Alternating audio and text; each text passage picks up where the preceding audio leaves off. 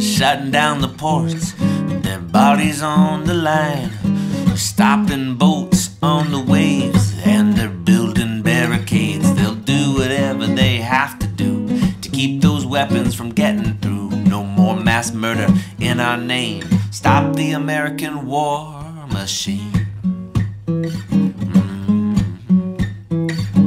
Trying to save lives, trying their level best.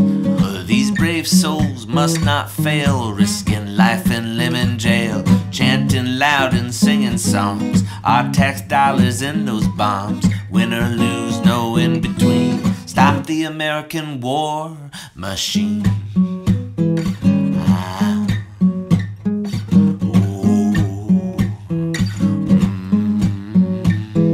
Well, the odds seem insurmountable, the power of the state, but these folks are trying to fight back anyway.